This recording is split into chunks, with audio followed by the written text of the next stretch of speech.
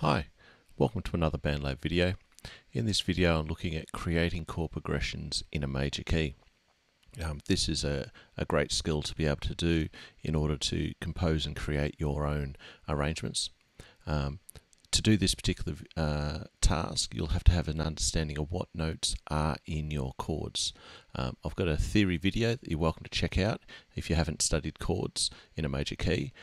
So check that one out. There should have been a link pop up nearby. So let's get into this. So over here we're in the mixer. So this is our basic setup when we're starting a project in Bandlab. So we're going to go into Midi Instruments. So here we go. By default we've got piano. We've got the letters of our keyboard on our piano diagram here. If you are weak with knowing your piano keys, a useful tip would be to click on this pitch button and then you'll see the actual letters. So this will be useful in a little while in identifying what letters you've got to do. The other thing I've got here is my MIDI controllers connected up. So I'm going to show you two methods of inputting these particular MIDI chord progressions, and that's to either use the mouse or actually play them in using a MIDI controller. So let's get into this one. To click these notes in, let's start with that one. We're going to be using the Midi Editor.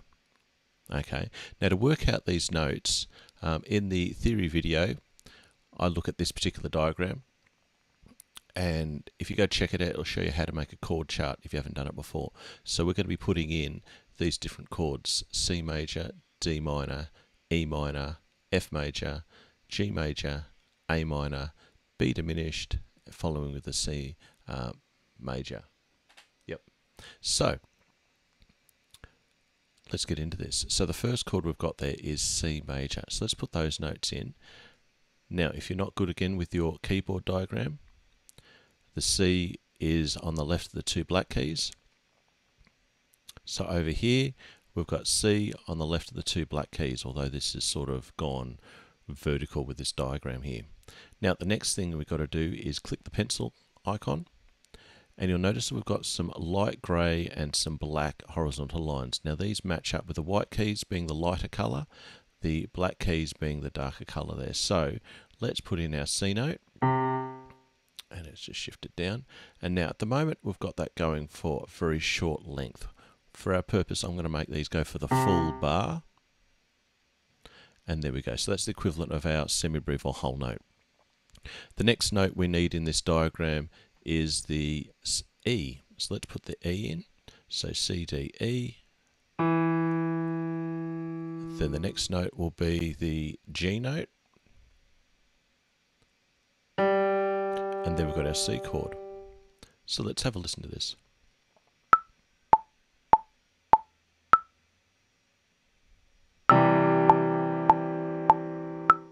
There we go. So now we want to be able to work out the other chords. So back to our diagram, we've got our D minor. We need D, F and A. So let's click those in. We've got E minor next.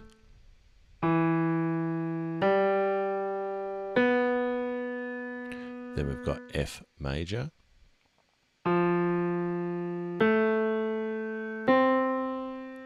G major.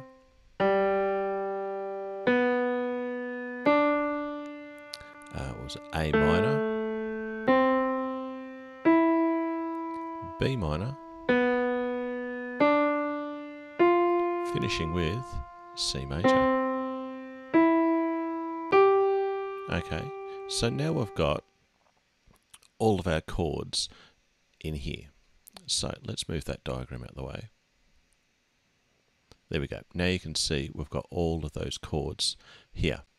The next step is we want to be able to use this and move them around and create different chord progressions from all of these. So the next step would be is with our cursor here, if we select right now where the 2 is, there's a faint line under there, so I'm clicking right in there, and then come up to our slice tool. Okay, so now I've broken that up and I've got my C major chord. I'm going to do that again here, but this time I'm going to use my shortcut key, so that's the S key. And I'll just break these up. you can actually do it from over there. I'm just happen to be doing it down in the Midi Editor. So now I've got all of these broken up. The useful thing now to do would be to label them. So we've got the first one was our 1 chord, and that was our C major chord. Our second chord was our 2 chord, so that's minor. Let's try that again. Minor. And that was our D minor. Our third chord was also minor. And that was our E minor. Our fourth chord was major. So to do Roman numerals major, we do the 1 before 5. And that was the F major. Our 5 chord was also major.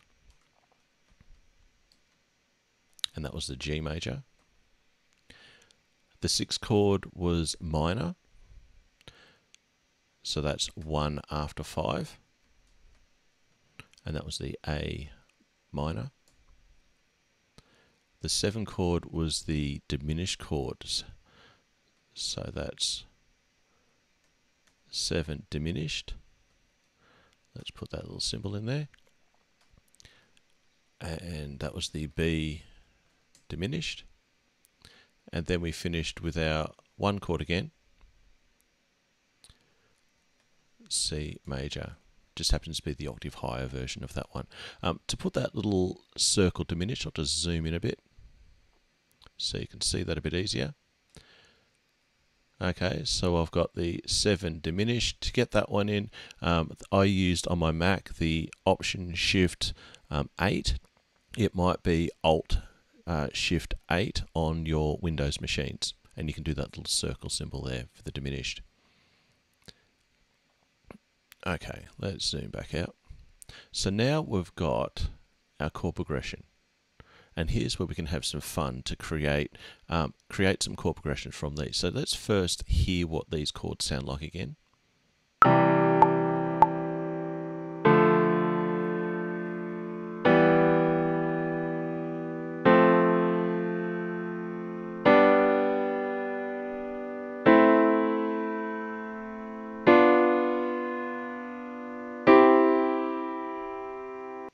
Okay, so each chord has their own characteristic. You can definitely hear the major sound, the minor sound, and that diminished chord stood out just before the last chord there.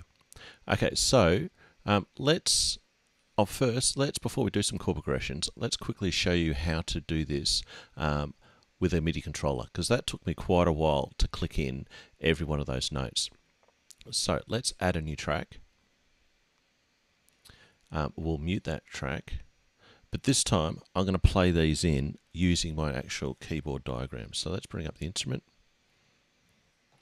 Okay, so let's play these in. So I've got my metronome set to 100 beats per minute. I've got a 1-bar count in. So this is really useful when recording using a real instrument. So let's give this a go.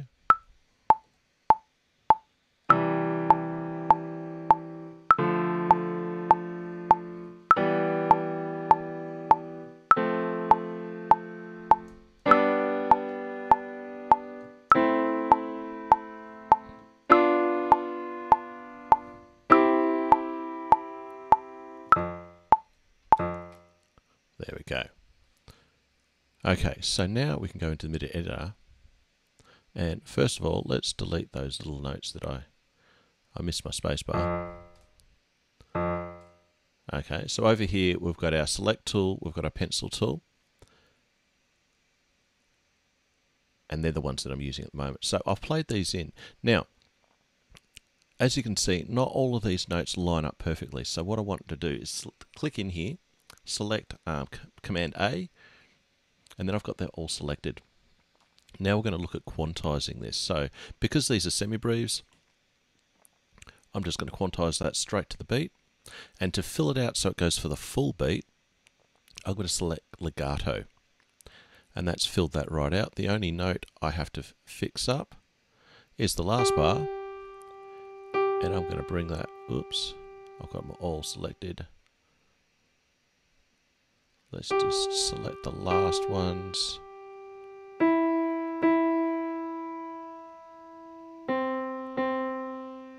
Bring them in. There we go. So now I've got that all played, and I can really quickly split it up.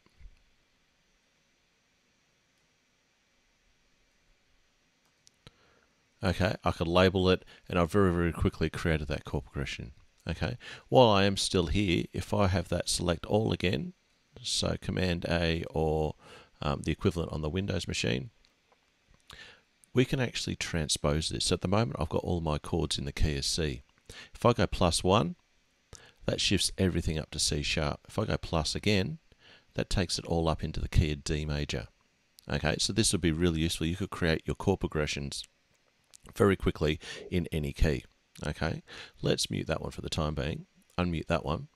So here, working back with our original track that I've already labeled, let's create some chord progressions. So I'm going to create a new track. Okay, so I've got my new track here that I'm going to be putting my chord progressions on. I'm going to start off with grabbing and copying, so Command or Control C, and pasting that in. So this is going to paste wherever the cursor happens to be. So be careful with that one. So I'm going to make sure that's right on beat 1, paste that in, and I've got my 1 chord. Then I'm going to do a 4 chord. So I select that one, copy, paste, my 5 chord, copy, paste, and I'm going to go back to my 1 chord, copy, paste. So now I've just done a very standard chord progression, a 1, 4, 5, 1 chord progression. Let's solo that and have a listen.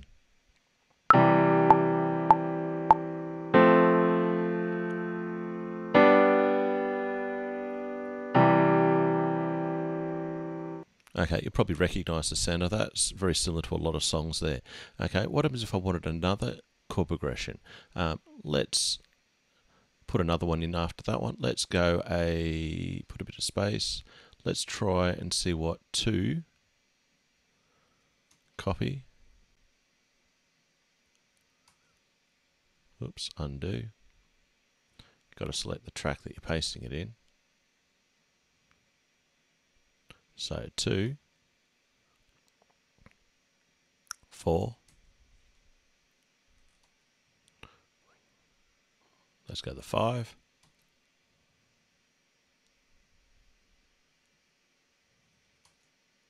and then I'll go back to the 1 chord again. There we go. So let's hear what the 2, 4, 5, 1 sounded like.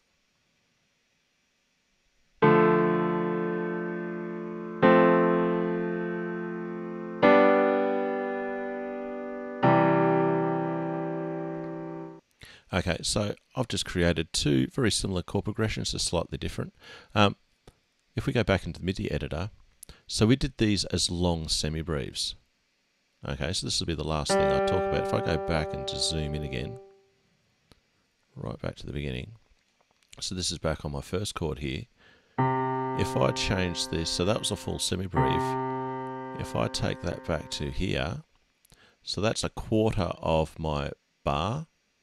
And if you know about the mathematical terms, a quarter of a bar would be our crotchet or quarter note. Take that one back as well.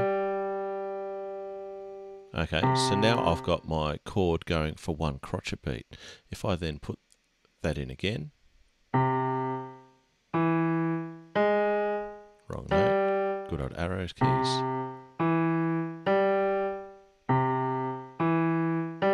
So now I've got 4 crotchets happening on that first beat.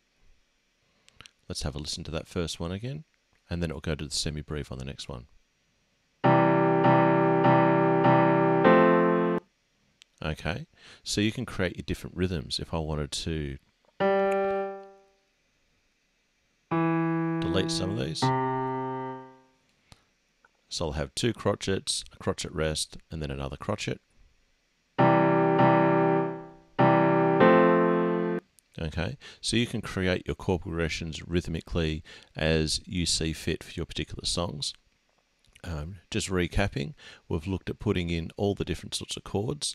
Your task, I guess, now is have a go, make up some different chord progressions. Try out the one I've done with a 1-4-5-1 chord progression. See what other ones you can do. What would it sound like if you had the diminished chord in there or the minor chords in there for your chord progressions? So, hopefully, you've been able to learn a few more techniques to do with composition and creating a chord progression within a major key. Hopefully it's giving you some ideas of what you can do to create your own songs and some other features of the program that you can use to create your other songs. Don't forget about connecting up a MIDI controller keyboard. That will make your life a lot quicker with doing some of these things. And also keep exploring the Quantize and Transpose feature. I should add, don't forget to comment below and also think about subscribing so that you can know about any future videos.